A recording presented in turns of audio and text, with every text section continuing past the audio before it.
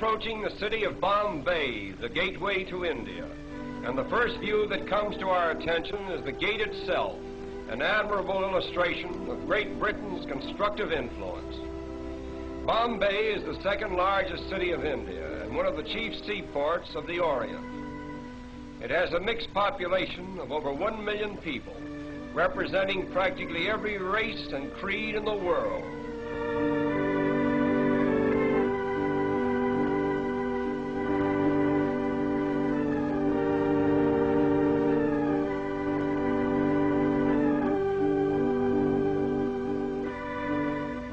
The Taj Mahal Hotel is unquestionably the most pretentious one in all of India. One of the outstanding features of Bombay is its sudden transitions from the modern to the ancient. This scene, for example, was taken a few minutes from the heart of the city, where the 15th century is constantly rubbing shoulders with the 20th. These automobiles cutting into this line of ancient vehicles suggest an odd symbolism which typifies all of India, for time and time again the new cuts into the old. But the gap is soon filled in, and the ancient procession goes on in strange defiance.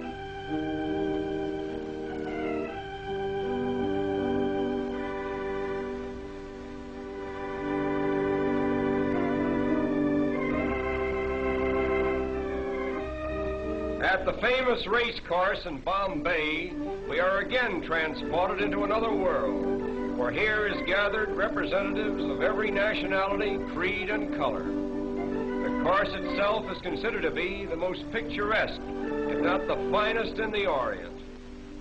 We are particularly interested in the costumes worn by the Parsi women. The Parsis are the descendants of exiled Persians. The entire Parsi population now numbers over 50,000, most of whom are residents of Bombay. They are regarded as the wealthiest class in India, and they are obviously the most progressive. Owing to its central position between the East and West, no city can show a greater variety of types than Bombay. Here we find gathered Parsi merchants, Arab traders, Afghans and Sikhs, Chinese, Japanese, Malayans, Americans, and British, all part of the cosmopolitan crowds so characteristic of Bombay. Not far from the racetrack, we come upon an old Indian fakir with the cleverest little bird that we have ever seen. We will pause a while and watch this little fellow perform.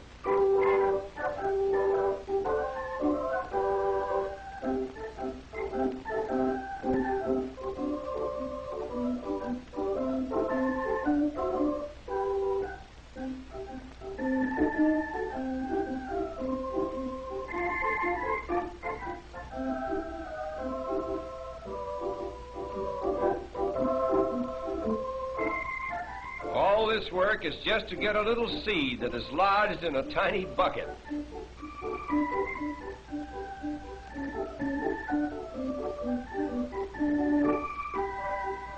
Stringing beads is the most amazing thing that this bird does. A needle is fastened to one end of the thread. The bird actually sticks the needle through a bead, drops the needle, gets a new grip, and slides the bead down onto the thread.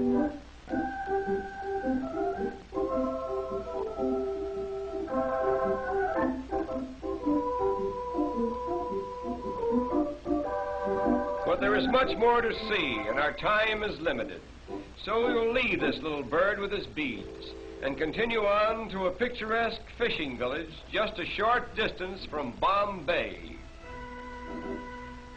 This quaint little habitation seems to have no connection with the mainland, and life in general appears to be carried on quite apart from the outside world. All the people who live here are engaged in the fish industry, and as strange as it may seem, many of them are strict vegetarians and therefore will not eat fish of any kind.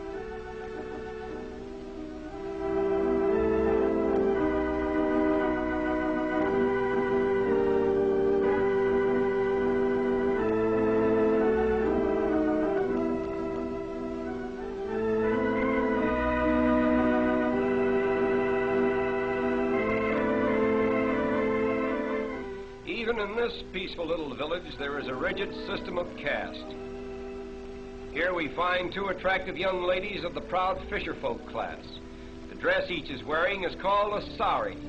It is a one-piece garment which unwinds to about 8 yards in length. Look closely at these young ladies and you will see a round dot in the center of their foreheads. This dot, which is usually made of red paint, signifies that the wearer is married or eligible for marriage. The flower pot before which they are standing contains the sacred Tulsi plant, an emblem of virtue, which is worshipped exclusively by Indian girls.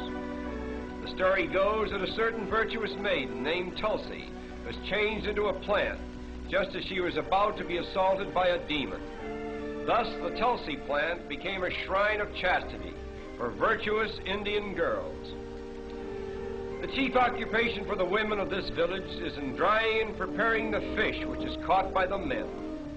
The method for treating the fish is to first soak them in salt and then lay them out on the sun-baked ground. When they are thoroughly dried, they are tied in small bundles and sent to market. These women are treating a smaller species of shrimp, which is swept about in this manner until it is sufficiently salted and dried. It is then used in preparing the famous Indian curry. No picture of India could possibly be complete without a view of its royal elephants on parade.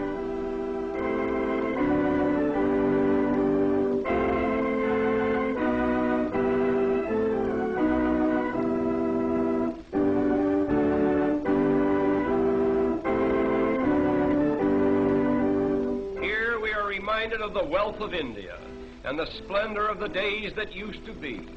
This is just a rare and special occasion, staged by one of the wealthy Maharajas at a grand social event. The headpieces worn by these elephants are made of solid gold and are studded with magnificent jewels. But now our journey is coming to an end. We will take one last look at Bombay before we draw our visit to a close. To the observing tourist, this view is more than just a picture. It is Bombay, the gateway to India. Through it flows the commerce of an empire. Great commercial houses, stately public buildings, and educational institutions flank its broad thoroughfares.